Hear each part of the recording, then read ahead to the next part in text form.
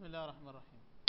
بالنسبة للرسم البياني، أخذنا رسم البياني اللي هو لو كان عندي متغيرين اسم الطالب وام 3 أو اسم الطالب وام 2. لو كان عندي أكثر من متغير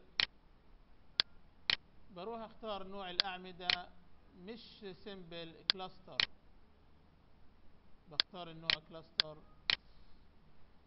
طبعا بتلاحظ في البارز ريبريزنتيشن الآن في عندي أكثر من متغير ممكن أحط ام 1 وام 2 وام 3. كان في السيمبل ما فيش فراغ إلا لمتغير في محور،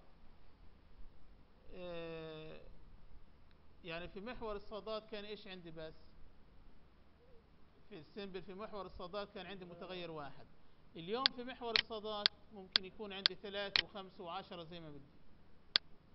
طيب في محور السينات بده يكون عندي الاسم، بده يكون عندي فقط الاسم. هذا هو. فبالتالي هذا هو ايش اللي هو نوع الكلاستر. هي علي مثلا والبيانات بتاعته ام 1 وام 2، ام 1 زرقاء، ام 2 خضراء، ام 3 يعني بيج يعني. فبالتالي شوف الفرق بين السيمبل والكلاستر. هذه السيمبل، ولاحظ انه ضاف النتائج على ايش؟ على نفس هذا ضاف ايش؟ النتائج. يعني هذا ملف النتائج، اعمل كنترول اس او حط روح هاي سيف. سيف، انا خزنت النتائج الثاني.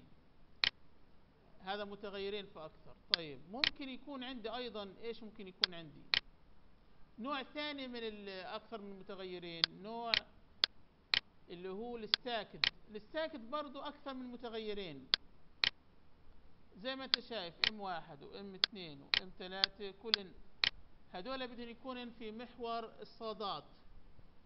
محور السينات اللي هو النيم. شوف الفرق، هي نفس الاشي. الفرق ايش كان؟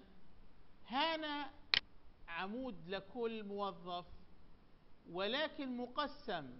ام 1 ايش بيمثلها؟ الازرق، ام 2 الاخضر، ام 3 اللي هو البيج، تمام، او البني.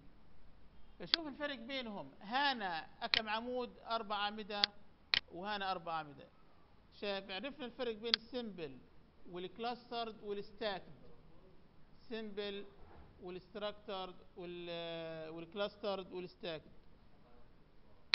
طبعا بخزن الآن.